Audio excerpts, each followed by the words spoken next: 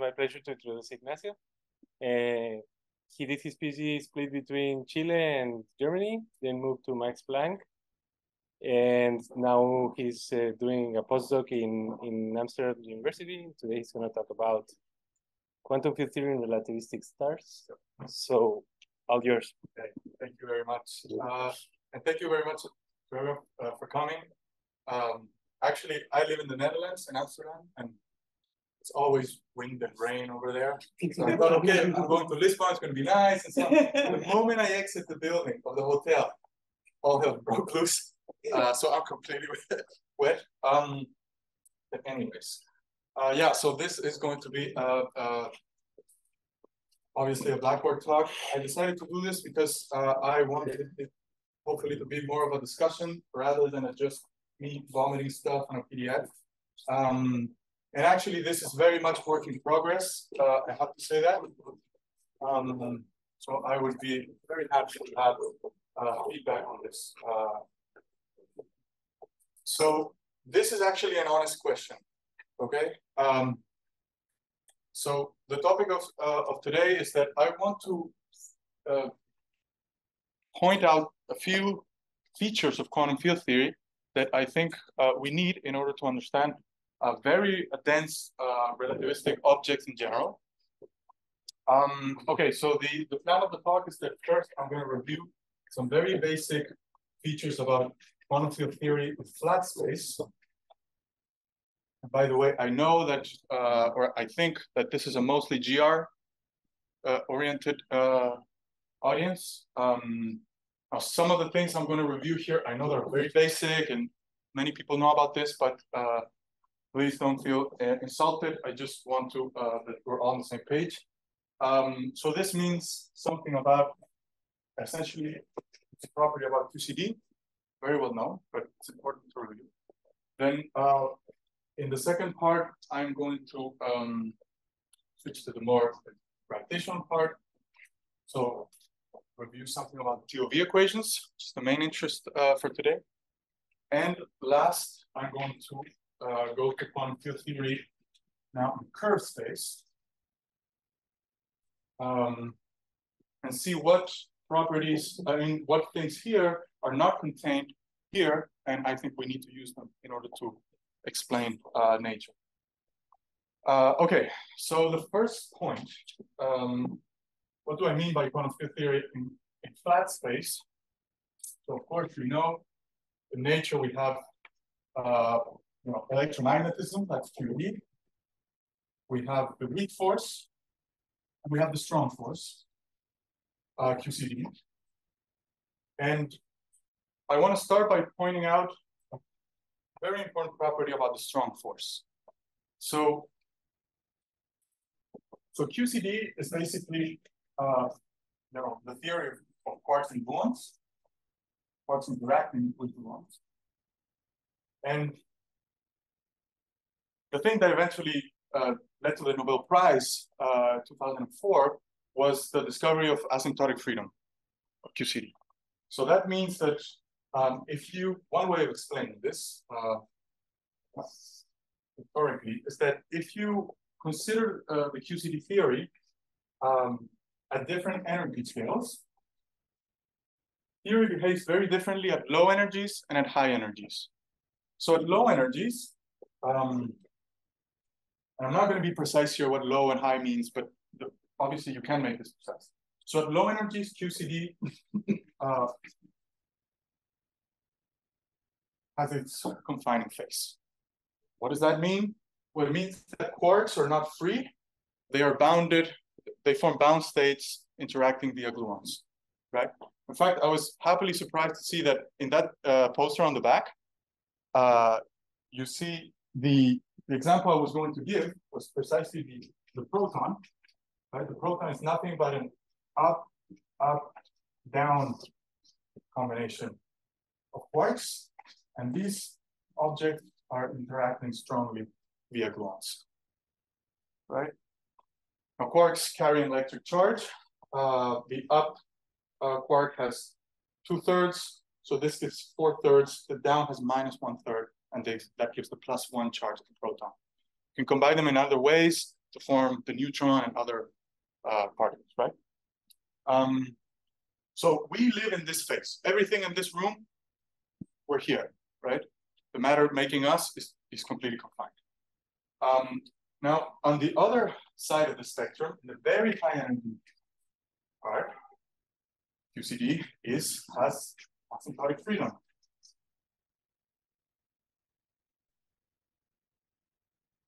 And what that means is that at very high energies, the quarks decouple from the gluons, and the gluons decouple from themselves. So there's nothing is interacting, and all particles are free. So you have at very high energies, you have free quarks, and then you have gluons going around, but they don't see each other. The technical way of saying that is that in QCD, the beta function is negative for the x-axis, right? Around the UV fixed point. So, or in other words, the Feynman diagrams that you would use here, that say connect the quark, interacting, emitting the gluon. So these are proportional to a constant G, the coupling constant of QCD, and that G, the thing that couples the quarks to the gluons and also the gluons to themselves, right? Because gluons are different than light, right? Light doesn't interact with itself. The coupling between photons is 0, but the gluons do interact with themselves, and that interaction is proportional to the strength of the coupling, of the QCD coupling, and that coupling G goes to 0 at high energies. Okay, that's the statement of asymptotic freedom. So that means that at okay, so now let me fix some notation. I'm always going to talk about.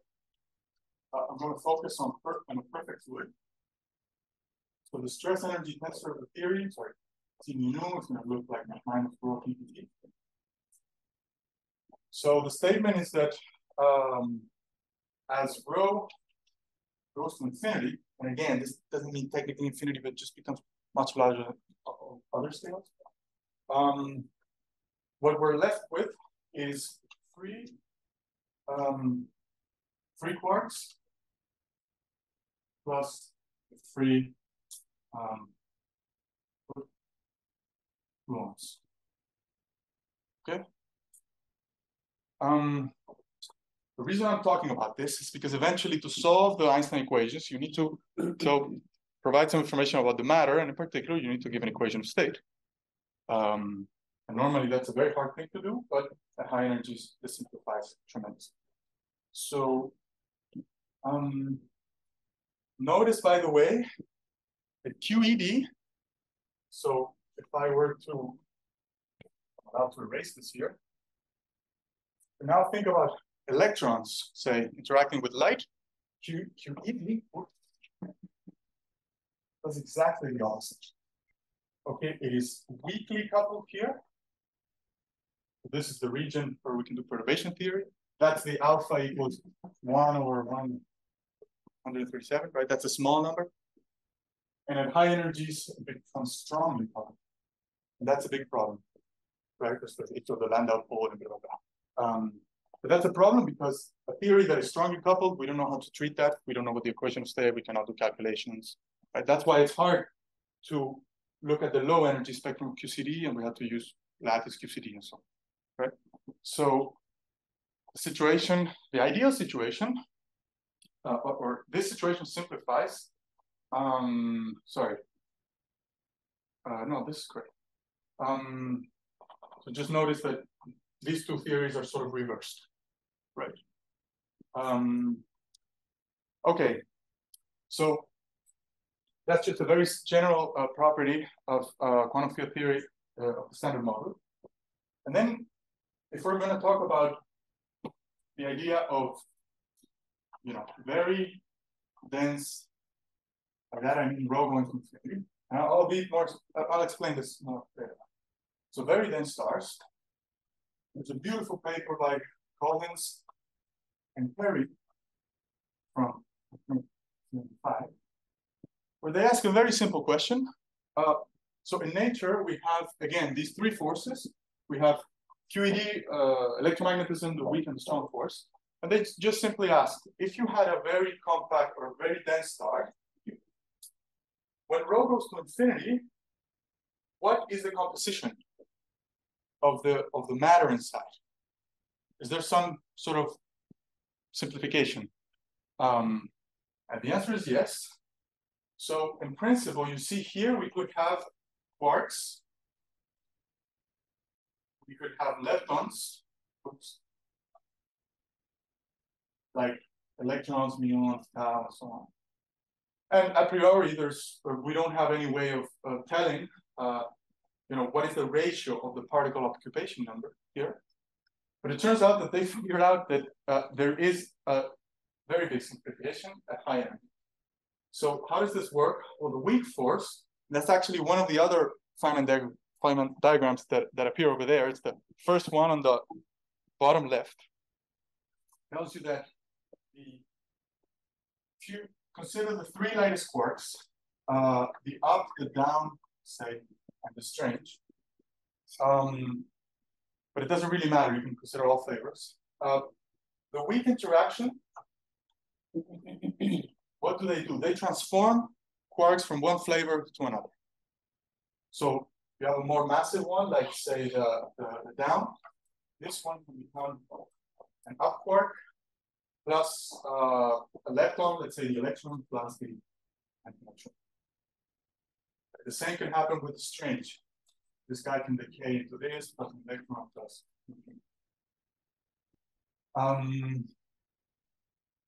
So what they were asking is, well, there's a sort of chemistry game here, because these flavors are transforming into these ones, and these ones into these ones. So they asked, in equilibrium, can we tell, when we say something about the ratio between the number of quarks and the number of leptons? And you see, that's going to be an important thing, because we need to know if at high energies, if we have leptons, if there are electrons going around, that's a big problem, because at high energies, it's strongly coupled. That means we cannot do anything, or we have to do nothing. So what they proved is that if you consider equilibrium, what does that mean? It means first that what's astrophysicists call, I guess, beta equilibrium.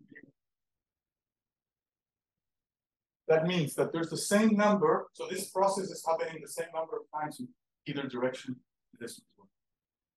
Okay, that just, I guess, means that sort of the star is not becoming, it's not taking a particular flavor, right? All flavors are in the same ratio. And the second condition is that, and this is very obvious, that this object should be electrically neutral. Then you can see how this works. So basically, the electron has charge 1, the quarks have charge 2/3 or minus 1/3 or something like this, fractional charges. And you just need to add up all these charges of all particles present, and that gives you a constraint, because that thing has to be 0. This gives you another constraint. It's like you need to equalize the chemical potentials. It's like chemistry. And that gives you enough constraints to fully solve the problem. And the answer is that the number, so the number of quarks up is equal to the number of down is equal to the number of strange. The number of electrons is equal to 0. This is not at all obvious. I was very surprised when I saw, this is a super old paper and it's very well known, but I just didn't know about this. And of course, there's also the number of taus and muons and so on. So that tells you that because of asymptotic freedom, you use that in this calculation, of course. Because QCD becomes free, then under these conditions, you can prove that QED is not relevant for this process. If it were, it would be very unfortunate because we couldn't really do any analytic computation.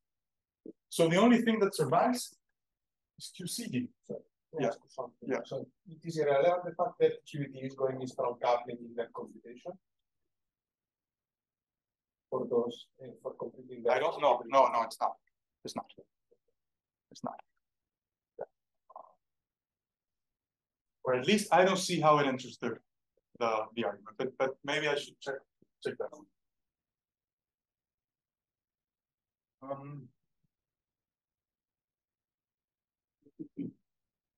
So you see the situation is. Why is that? The meaning of energy or what? What? Sorry. Of the configuration? The meaning of the energy of the configuration?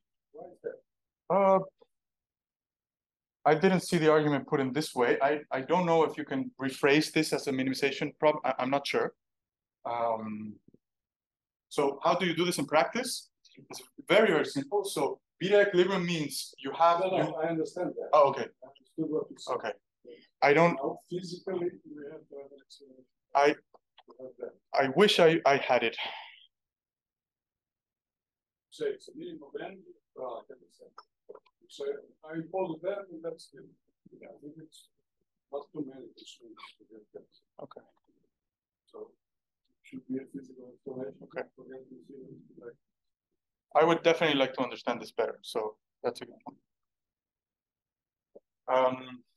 So yeah, I think one could also ask whether the high energy regime of QCD is the same as a high energy regime of QED. So maybe QCD becomes asymptotically free at much higher energy than QED becomes non-asymptotic. Right. That's a very good point. I'm throwing that under the rug because those are details about the scales, exactly which it happens that it's important to figure out eventually. Yeah. Yeah. And also that's related to the time scale, the instabilities of the oscillations. So that's actually relevant. Okay, so basically, you see, we have QCD at high energies satisfies this. We have this situation at high energies, and then the only remaining parameters, right? So we have three fermions plus three bosons. Right? These are the quarks, these are the gluons. Now the last thing I think of doing is saying, well, there's essentially one last parameter in the problem, which is the temperature. So now I'm going to do what we always do for degenerate stars. Yeah. In relation to my question, for that argument, do you need gravitation or? No. I don't need. No. No need a ball. I don't even. I don't. This has. Yeah. This is a flat space argument. But I thought the paper was about nuclear stars. Yeah.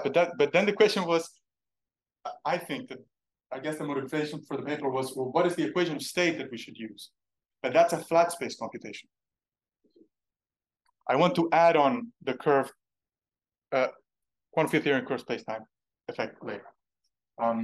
So now I take the limit when the temperature goes to 0, right? That's what you do normally with degenerate stars. Of course, it's not technically 0, but just much smaller than the Fermi level. And then we have free fermions and free bosons. What do fermions do? Well, these two behave very differently. Fermions degenerate, right? They form the Fermi level, and the free bosons condense, right? And because we're taking the temperature to 0, we can forget all these guys. They all go to the ground state. So basically, this situation, we are left with a degenerate gas of free fermions. So we're back and the good old free turning gas theory at zero temperature. Right? This is, I find this quite remarkable because we didn't get this for free. I mean, you used a very exotic property of QCD, of non-abelian gauge theories to get here. And the point is, the first point here, is that this is the correct equation of state. This gives you the equation of state. At least in the regime when rho becomes very, very large. How large, then we would need to discuss. Sorry, can I just confirm? You said that you do not have electrons. Yes. So can you get these equations or going in both directions without it? That's a very good question. Okay. Okay. Anyway, I can't think of it.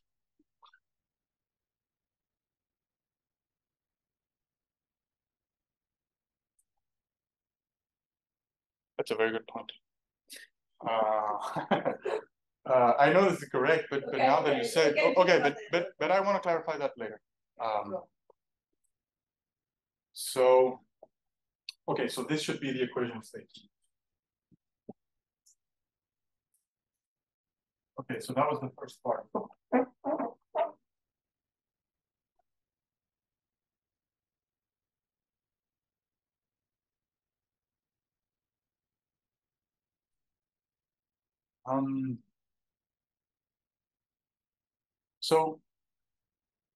So for the second part, I said, okay, so now we're gonna look at the gravity part of the story, right? So to be concrete, I take a static, spherically symmetric problem. The usual thing, you need to characterize with two functions. Say like this, that's the sphere. Or sort of 4 dimensions. So here the exercise is just to solve Einstein equations. You need to impose conservation, stress tensor, and you need an equation of state. And the equation of state is the free Fermi mass. Right? But when you think about this problem, you realize, oh, but dude, this thing was solved in 1939, right? This is the Oppenheimer-Falco thing. Right? So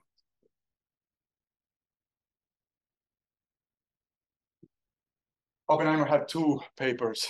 His two last papers was 1939, one with Snyder on the gravitational collapse, and this was the other one, where they introduced the TOV equation and so on. So what was the result of that remarkable paper? I think there were two main messages. So they simply solved the Einstein equations for the symmetries that we just said. You put this perfect fluid, you use the equation of state of gas, and what do you get? So I think everything is represented. It's very important. So you do this, they did this numerically. So you start from, you fix a central pressure, doesn't matter, central density. You integrate by layers outwards until you find the surface. Well, the surface is defined as the point where the pressure, this is RV, the pressure at RV vanishes. With that surface, with that radius, you then calculate the mass by just integrating from 0 to the surface, and you already found rho numeric, right? So you fix a central density that gives you radius and a mass, and you keep on doing that. So what they found was that if you now plot the result, which is the mass as a function of rho. So by the way, I think the answer is that there are electrons inside, but the average number is 0 because they're disappearing all the time. So in the end, anyway. Yeah. So what they found, if you plot the mass versus the, and I know there are many experts in the room here, as a function of the central density, you get this beautiful curve that does something like this. Right, so features of this thing, number one, and most important, there's a maximum value of the mass here, right? That's the TOV limit. And which was, originally it was estimated around 1 solar mass. How do you get that particular number? Well, that's because they use, as the mass of the fermion, they use the mass of the neutron. Think about neutron stars. So that you need to plug in that number. And that fixes this number here. Similar to what Chandrasekhar had done a decade ago, before, but this is the geometry. That was the first important lesson. The second one was that is related to the stability of this problem. So they figured in a way that they use sort of thermodynamic arguments. They showed that this branch, all of these are exact solutions to the Einstein equations. But this branch of solutions is stable, and this one is unstable. And the thing that separates them is the maximum. I guess that this is the main reason why we believe in black holes. I think so. So that is the main why. Yes. Yeah, because I think, I might be wrong, but in practice what we do is that, say we detect a gravitational wave, and the mass happens to be 10 times the solar mass. So we say, okay, that number is over here. It doesn't intersect with this line, so it can't be a neutron star. And because we have no other candidate, so be it. But it could also just explode. Of course. Of course. Yeah. I'm not saying that the endpoint of this branch is a black hole.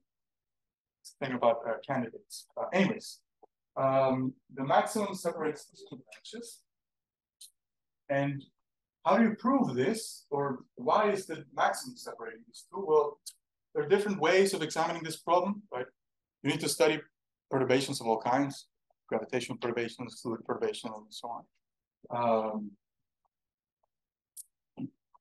So now one way of doing that is that you can, for example, just being very concrete, something that I've been doing for a while. So you can look at the radial oscillations. These are easier because there's more symmetry, right? So it's easier to solve. And you can transform these equations, right? So the perturbed Einstein equations, you linearize the system, and you can write this thing ultimately as a sort of, if we now call the displacement, whatever x, we can write this as some differential operator acting on x equals omega squared x. Right? You bring this into a Sturm-Liouville problem with some particular boundary conditions. And then the question, of course, is to find the spectrum, the eigenvalues of this operator. So there's a criterion which tells you that if you do that, then if you find a point along this curve where the derivative of this curve here vanishes, so this guy is, and I know there are experts in the room, so sorry if anyways, then there exists some, so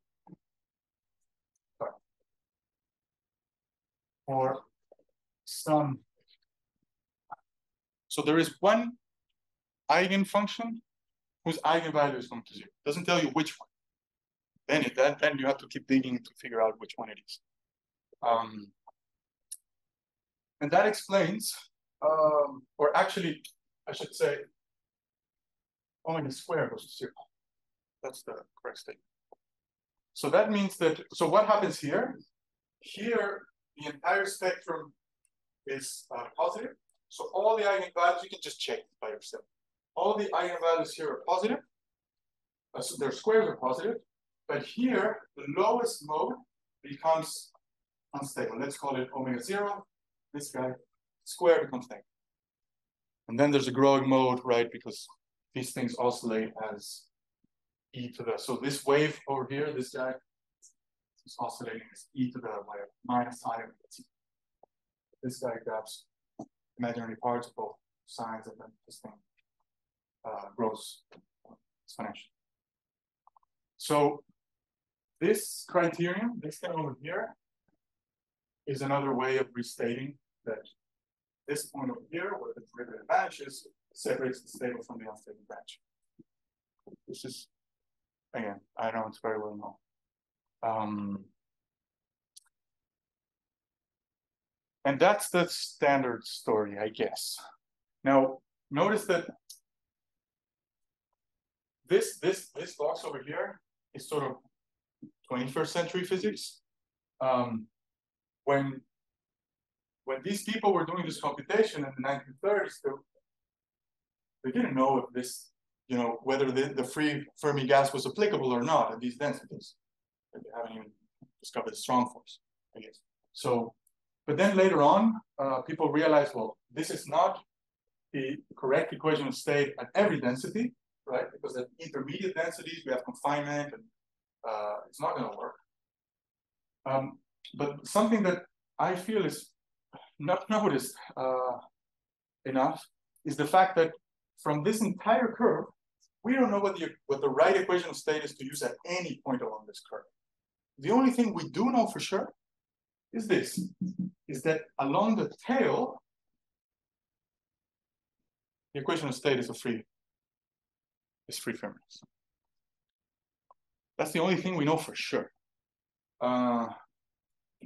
So, and I guess we should use it. Okay, so there's something I want to notice about sort of the common lore is that precisely, as I said, like what we do know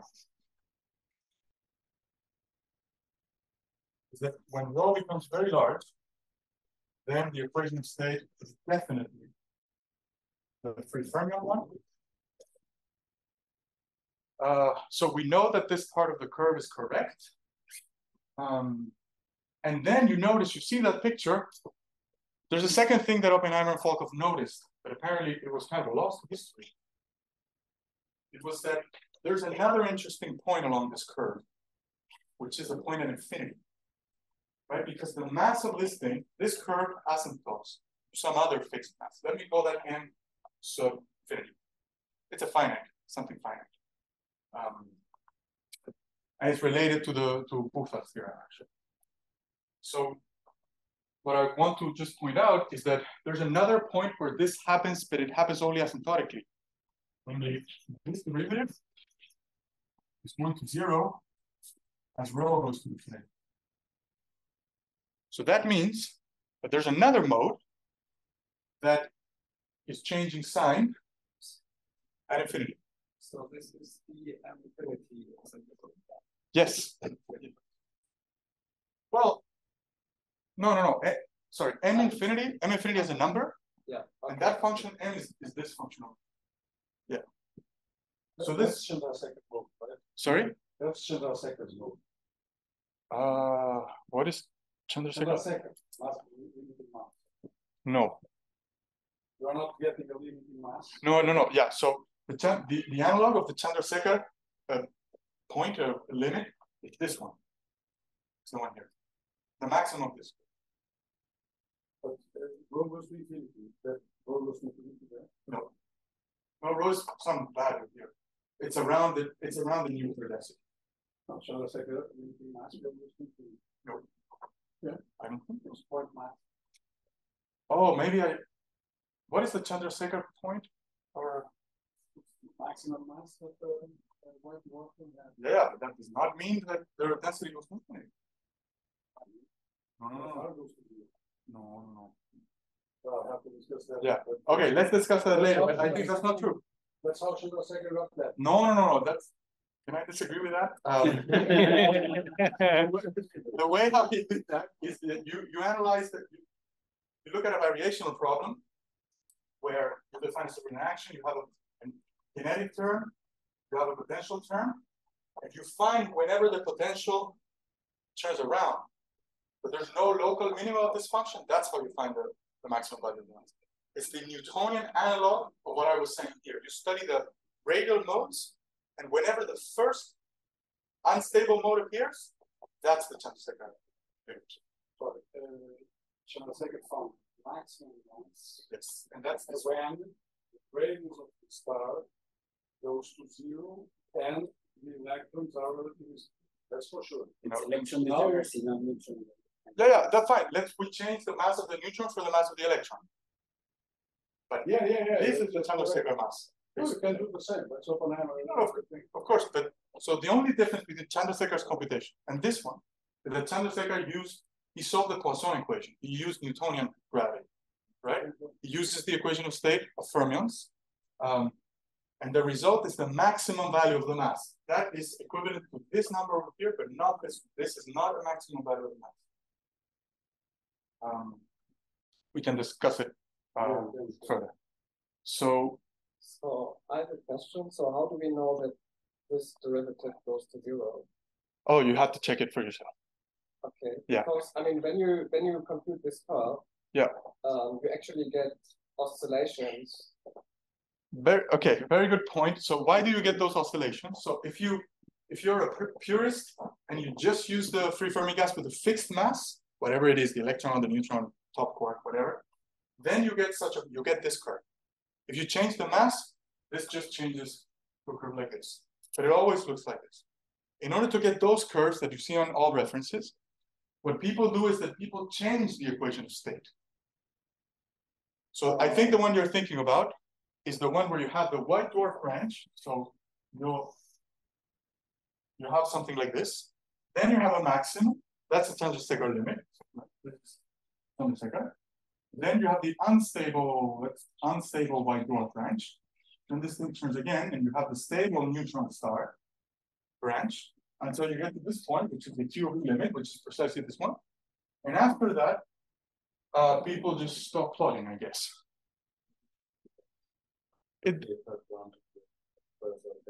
Yes. But you get these oscillations even if you keep the equation of state fixed. This is what you get. It depends on which equation of state you use. For the Fermi-Dirac distribution at 0 temperature, this is what you get. But so I'm talking about the non-relativistic Piani gas. Yeah. There's a fixed particle mass, and then you get oscillations. It asymptotes towards, it's like a damp oscillation towards this. You're thinking about a polytrope. Yeah. Right? You think about a polytrope. But it's yes, I agree with that. It depends exactly on what you mean by that, but I agree with what you're saying. This is not what I'm doing here. So this thing, I agree that at low energies, this thing can have some other kind of oscillation. This is just an academic example. The reason I'm giving this example is because I'm interested in this part. Yeah, but I mean, after the maximum mass, I mean, something else might happen. Certainly. Yeah. The only thing I'm saying is that at infinity, there is a great simplification going on, because QCD becomes free, QED goes away because there's no electrons, whatever that means. You can get them out of the game. I understood already. Sorry? I understood already. Oh, yeah? What's the explanation? No. Okay. Tell me later, please. And then this thing happens. Okay, 10 minutes? Or less, a bit less. Okay, okay, good.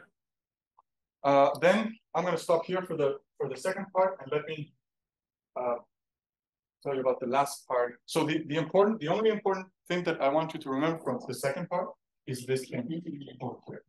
Is that asymptotically, this is happening. The mass is converging to some number. Okay, but that does not qualify for this criterion, because here we really need that this thing vanishes at a finite value of the of the density. And the last point I want to make is how could that happen? So how can I explain this in less than 10 minutes? Okay, so last point, I said this was something about quantum field theory in curved space. So this statement about asymptotic freedom, blah, blah, blah, this thing is a flat space. This is flat space. Everything on that board is flat space physics, right? Now, if we're going to the regime where rho is going to infinity, it means that the curvatures are also rho without bound, which means that we should use quantum field theory in curved space. Now, how does that change this picture? Well, Dirac used to say there's two ways of making progress. One is to unify ideas coming from different points, and the other one is to find inconsistencies and try to remove them. That's how he found this equation, or at least that's how he told the story. So I want to point out an inconsistency in this picture, in everything that I just said. And it's very crucial. And it's simply the fact that, let's compare what we get from, so the calculation of the equation of state, you take the free Fermi gas, you do quantum statistical mechanics in flat space, and you get something. And that's the equation of state you plug in, right? But what we should actually do is the quantum field theory of the Dirac field, right? We want to do this thing honestly. So if you're in flat space, these two things are identical. So it doesn't matter if you're doing quantum field theory or you're doing statistical mechanics. But if you're in curved space, these are not equal. And the correct one, and this is fine, this is fine, this is not okay. This is the correct. Quantum field theory is the real thing. Forget about statistical mechanics. How do you notice this? There's a very easy way of seeing this. I get to the more technical term, but I'm just going to give you the result, which is that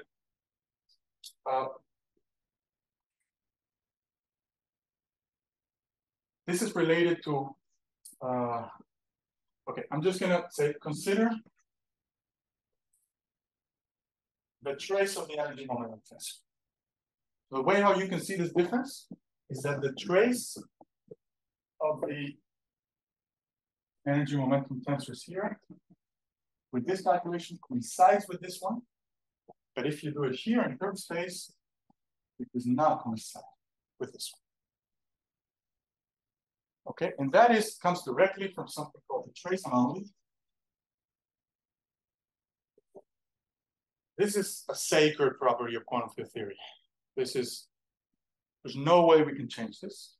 And it's simply the statement that I'm just going to give you the result.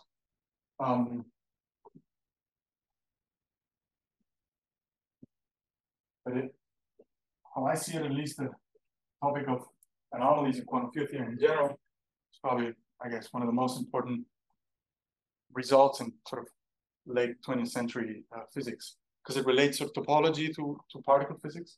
But what is the trace anomaly statement? Is that the correct thing to plug into the Einstein equations or to use in physics for the energy momentum tensor, let's say for its trace. So if you do the full calculation, the full quantum field theory calculation, that thing is going to give you one contribution that comes from the step that is identical to the statistical mechanics computation, but there's a correction. That correction, let me call it like this. This is quantum field theory for space-time. That correction takes this form.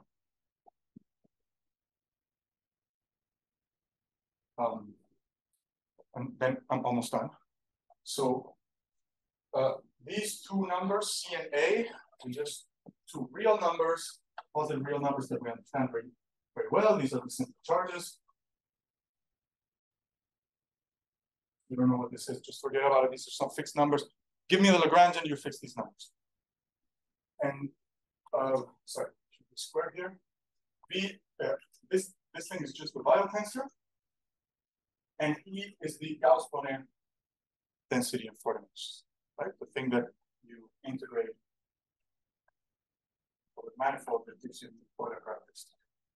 Okay, it depends on the curvature. It's quadratic in the curvature. So this E, it's like Riemann squared minus 4 Ricci squared plus R squared. Okay, and this again, this is a topological result. There's nothing you can argue about this. This is sacred in quantum field. So I hope you see my point, that the inconsistency is that when we solve the theory equations and we draw that plot we did before, we only use this term. At low energies, that's fine, because this operator, sorry, this trace, the anomalous trace, depends only on the curvatures. So if the curvatures are low, this term is not very relevant. But very importantly, you see that this term, actually both these terms, these scale quadratically with the curvatures. Some small prefactors, it's fine, but they scale as the curvature squared. Whereas the statistical mechanics term, you just plug it into the Einstein equation, this depends on the Ricci scalar, right? So it scales linearly with the curvatures. So you have a situation where you have these terms that are the dominating effect at low curvature or low energies. And then there's another term that you cannot get rid of. This is absolutely sacred. I cannot emphasize that enough. But that term, which is very small at low energies, becomes a dominating term at high energies. So the question I'm trying to answer is, and this is the last thing I draw, I promise. The question is, if you could do the computation, and Valentin knows a lot about these things, he'll probably tell you that these are very extremely complicated computations. But if we could compute, so the main question is sort of, I'm just going to write it like this very schematically. So the anomalous contributions, these new terms, if we could compute that, people have been trying to compute this for 50 years. We've gotten kind of nowhere, unfortunately. It's extremely hard because this thing is plagued with UV infinities and so on. But if you could do this, then my question is, if you take these effects into account, you see the mass, the total mass, is going to receive 2 contributions, because this thing is the integral of R squared times T00, the stat mech, the usual, plus the anomalous. Normally, we just use the first term, but the first term gives rise to the Oppenheimer fault equation, right? It's like this. So my question is, if you now include this contribution over here, that you know that it's divergent at high energies, and it's divergent quadratically faster than the original term, then what does this curve do? Because I'm pretty sure this is conjecture. This I'm going to say now is pure speculation. What I guess this curve is going to do is to curve either like this, up or down. And I put an asymptote here because, well, forget about this. It's just going to curve either up or down. And it has to do, I don't think it will oscillate like that. It doesn't really make any sense. So there's no reason to expect that. The only thing you need to figure out is what is the sign in front of this guy. That's very hard computation. But it either goes up and grows very fast or it goes down. Either way, there's something interesting, I think. Yeah. If it goes up, then there's a possibility, and this is related to what you were saying before. There's a possibility that this branch is stable now. It's not guaranteed. You need to look at the details. If it goes down, then these solutions are much more unstable than you thought they were. So the time scale of the instability is much different than you would have naively guessed. So I don't know the answer. I don't even know if this is true. I hope it, well, I don't hope anything, but I just think it's a very interesting problem. It involves simple physics, or physics simplifies. And either way, I think it's going to be an interesting result. That's it. Thank you.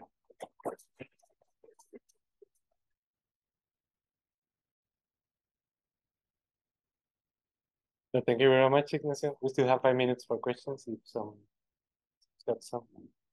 I am generally blasphemous, so I want to ask something about what is sacred for QFT. It's not the anomaly. Can you not send it to zero for scaling variant units? No. That's how it was discovered. So that's why this is a scaling variant prescription for regularization. Yeah. No, that's precisely how this effect was discovered. In fact, this thing is, I call it the trace anomaly, but it's actually, people call it the conformal anomaly, which means, what does that mean? It means that for a CFT, a classical CFT, right, H5 to 0. Yeah, but I'm not saying CFT because I think it was like last year or a couple of years ago, they were looking into this. And they found that all the subgroups of CFT violate this except for scale symmetry. I remember this, but I might be wrong. So how would you, what is the correct statement? Is that CFT is it gets anomalous at some point because it occurs phase time. Yeah. The only subgroup of all the conformal group is scale symmetry, that you can provide a scaling variant regularization that doesn't show up anomalies. But I might be wrong. I mean, we can look it after. Okay. I think I had heard that some time ago. Yeah, okay. I would like to understand that better. More questions?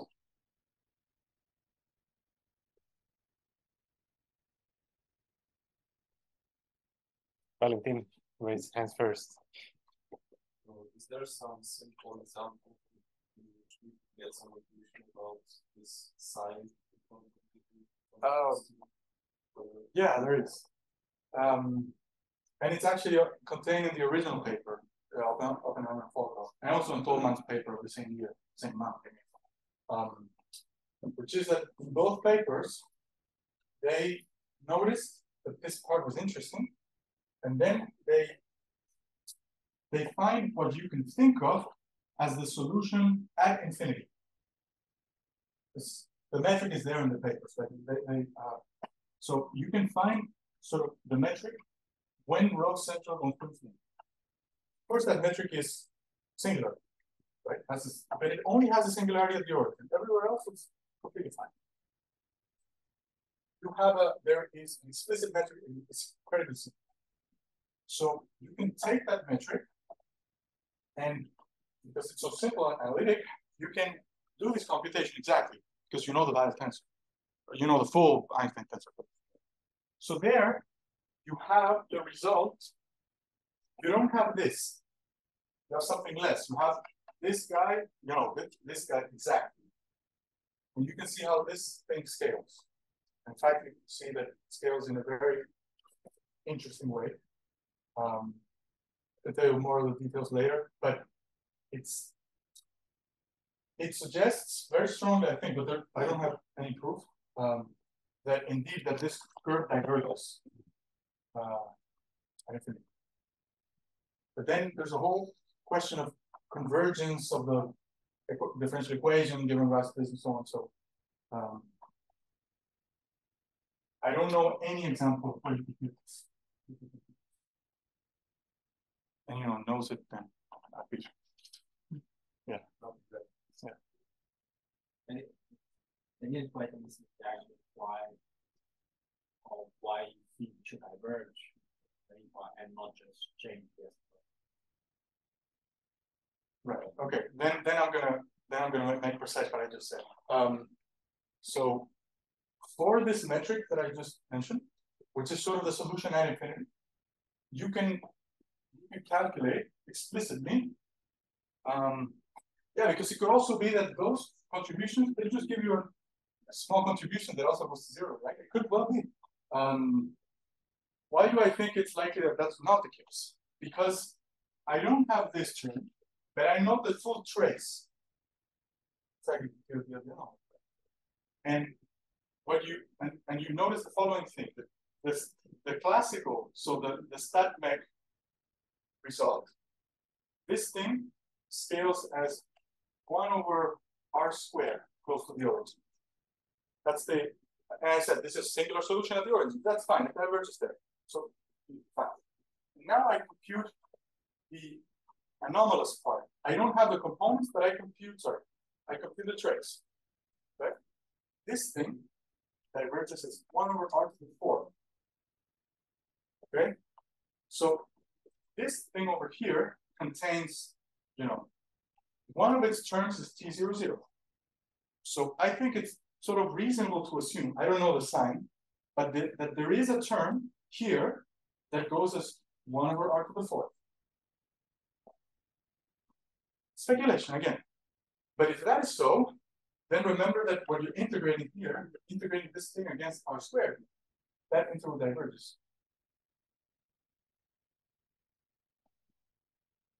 So it's hocus pocus, but yeah. Sorry, could you say it again? Yeah, if that curve would Yeah, go up like yeah. that, would you basically have converted arbitrary mass? I don't know. Might be. It depends on exactly what's going on. Because it's not enough. This is a crucial point. It's not enough that the curve turns up again. What you need to check, all that tells you, is that there was another point where some eigenvalue went to 0. But what you need to prove is that the eigenvalue that vanished here was the same eigenvalue that vanished here. So that in the spectrum, like all eigenvalues are above 0. If that is true, then what you're saying is true. But it could also be that what happened is that here, the lowest lying mode became unstable, and here the next mode became unstable. So this branch, it looks like it's stable, but it's actually not. It's more unstable than this one. But in order to answer this, you need to have more fine-grained information about what the radius is doing and whether it's contraction or expansion. I'm wondering, instead of the fact that that's stable, ruled out by the fact that we didn't observe this kind of I don't know what we observe actually. I mean, we see something, there's no light coming from it, it's massive. And we say it's a black hole, but the only reason is because we believe in this curve. So, yeah. Last question. That roll on to infinity. Is that kind of Buchdahl in the sense, actually found first by Schwarzschild. But is that the kind of Buchdahl limit? It's exactly the analog of the Buchdahl limit for this equation state. That's the correct intuition. It's going to be 1 minute. I don't have so I have a question about this trace anomaly. Yeah. So you said you have these curvature squared terms. Yeah. That come from the energy momentum. Yeah. So for me, it seems then that the energy momentum tensor must somehow depend on second derivatives of the metric. Yeah.